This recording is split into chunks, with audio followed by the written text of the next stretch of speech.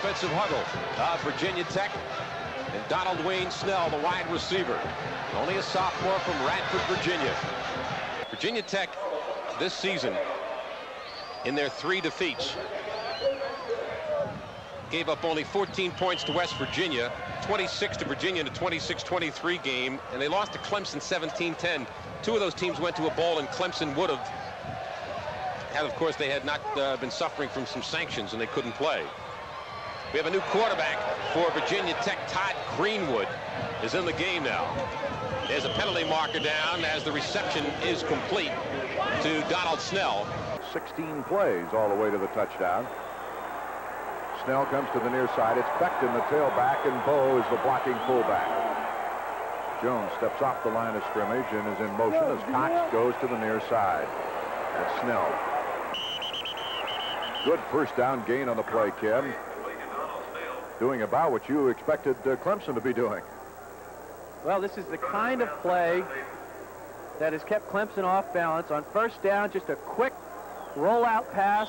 Wide receiver 82, Donald Snell, just took 3 steps, turned, looked for the ball, made the reception, got good yardage after the catch. Second and for 181 yards. Winding down the 3rd period. Virginia Tech 3 of 10 on 3rd down conversions.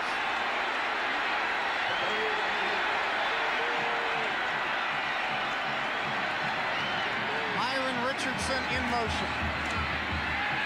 Chapman retreating and going long. He's got his man out there. Richardson at the 20 and down to the 10 and down to the 8-yard line. Donald Wayne Snell. Excuse me. Yep. This time, after all afternoon sending that guy up the sidelines and throwing to the short man underneath, they go deep to Snell, and we've got an injured Kevin Brady down around the 10-yard line. Richardson goes in motion. He again runs the hook route, but Chapman's throwing the home run ball to Donald Wayne Snell, and the big wide receiver hauled it down and very nearly broke it. Kevin Brady makes the tackle and got injured in doing so. They feel they can get the ball back. They're not going to use it. Virginia Tech, deep in their own territory, won't use them yet. 2nd down and 2, and Chapman will throw. Has time. And he hits his man up across the 40-yard line and up across to the 45-yard line. Donald Wayne Snell, and they should call for time right here. Well, he coughed up the football, but they say his forward progress had already been stopped at the 45-yard line. Again, they send a man deep up the sidelines and then curl a guy underneath the deep coverage. Donald Wayne Snell running the curl route this time. Hokies have it 1st and 10.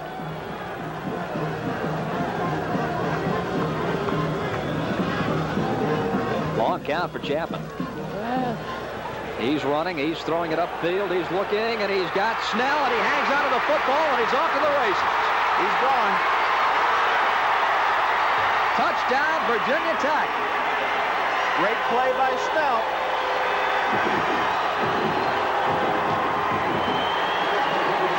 Tony Butler was the quarterback who fell down. Snell juggled, held on to the reception, and scores 6 and gets a high 5 to boot. Great play. Obviously, Butler was in better position to make the interception than Snell was to make the catch, but he went over his back. And what set this up was the running play earlier that had been successful, because it forced them into man-to-man coverage as they brought up the free safety to play the run. There's nobody there after he misses a tackle. Snell goes all the way. Here's the front end of an 88-yard touchdown scoring pass. Eric Chapman rolling out for the Hokies. The longest one of the season by far. 50 yards was the other longest completion earlier to Snell against Clemson. But you can see a bobbling catch, great concentration by Snell, and because of the man-to-man coverage that Richmond had used to stop that toss play into the sideline, there's nobody there to make the tackle after Butler missed. There's Snell talking to Morgan Run on the sideline. 1st and 10 from the Richmond at 24-yard line. Chapman again rolling. It's a nice block from Maurice Williams. Now throws to the corner. Snell, touchdown. Penalty flag back at the 20-yard line. May have been illegal receiver downfield, illegal man downfield on that rollout, and that's what it is. One of the linemen went too far. That's one of the real worries you have about a rollout passer, is the longer he holds it, the more the linemen get antsy about going downfield and blocking for him. That time he started to pull it down, then stopped and threw the pass as Snell turned upfield. Another great catch by Snell, though. He just threw the ball up in the air, and Snell went up almost like a forward, getting a rebound, and took the ball away from the smaller defensive back. Not make the catch and keep his foot in bounds. The clock will restart with the snap. Chapman possibly audible in. Rolling again, and this time he completes it, and it's to number 82, Donald Wayne Snell, a senior wide receiver from Radford, Virginia. And Snell out of bounds for a first down inside the 30. Actually at the 32, inside the 35, and there are 26 seconds in the half. Don McPherson, the Syracuse quarterback, warming up on the sideline. 1st and 10, just inside Virginia Tech's 35. And it's complete to David Wayne Snell again, and he's brought down a yard or so short of the first down by Chris Ingram, number 24. But another big gain on first down. We talked about the inexperienced offensive line of Virginia Tech. They had good pass protection right there that time for Chapman, rolling out to his right. And I think they're trying to play a chess game right now with that Syracuse defense, feeling they'll come out in the second half and try to shut down the running game. Chapman has come out throwing here in the first series. And as you saw, Snell averaging 10 yards a pop on 3 receptions so far. Hunter down. If it's not one Stallion, it's the other. It's another Virginia. First down, and keeps his drive alive for Virginia Tech. Buskirk also getting the football loose, but Hunter fell on it.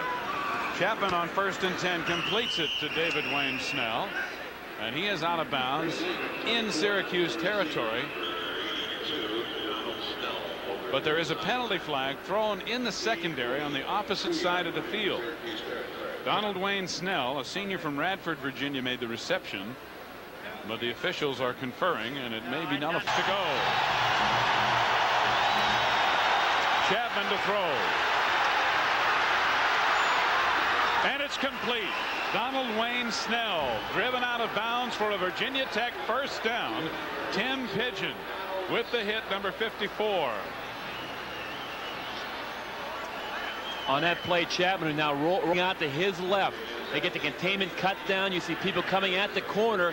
Snell was out there on the sideline, came back to the ball, saw where the first down yard marker was, stopped right there, got the first down. That's a big league play. Virginia Tech has done a great job on big yard line. Official right there, 2 flags in fact were thrown on the play. There are 2 penalties. One is 5 yards for illegal use of hands, but this is the major 10-yard penalty. Second down, 20 to go. Over the middle and complete. Down near the 20-yard line is Donald Wayne Snell with another big reception. Terry Wooden, number 90, made the tackle. But Chapman and Snell combine again to overcome adversity. It'll be a first down at the 21. Started off with a great pass protection at the beginning of the game. Here is just an in route by Snell coming across the middle. Now he's putting his hands up because he realized he's wide open in the zone. 2 wide receivers go deep to stretch out that zone. Snell comes underneath and gets the first down.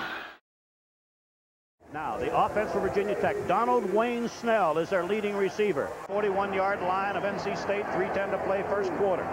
7-7 score. And on first down, here's Chapman. Whoa, wide open was Donald Wayne Snell. Tackle made by the cornerback Derek Taylor, but he had an awful lot of room that time. The reason why that was so successful is the fact that they've been running the ball on 1st and 10. Watch, he rolls out and he hits him right on a break.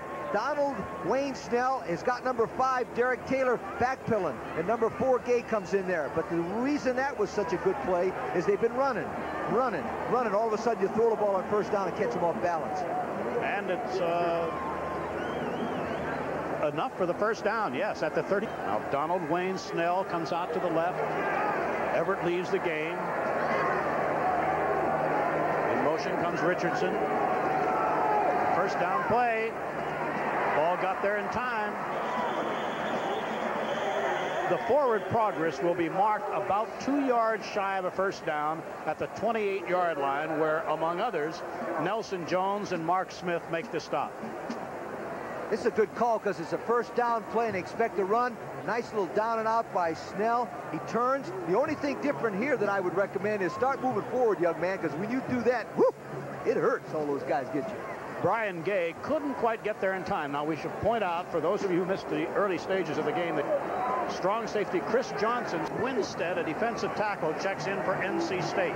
Second down, 11. Boy, Everett's covered a lot of yards in motion. Great fake. And very close to a first down is Donald Wayne Snell. Boy, that looked like a pitch, didn't it? You watch the quarterback fake that toss play and then come right back to Snell. The reason he fakes that play is to get everybody running to the left so he can throw the ball back to his left. And Snell makes a good play. And now, the difference this time in Snell is that he goes forward and delivers a blow. Remember in the first part of the ball game, he took that hit. He learned something. Never won a bowl game. First and 10. Virginia Tech 35. Everett in motion. On first down. Chapman, he has his receiver there, and it's Snell.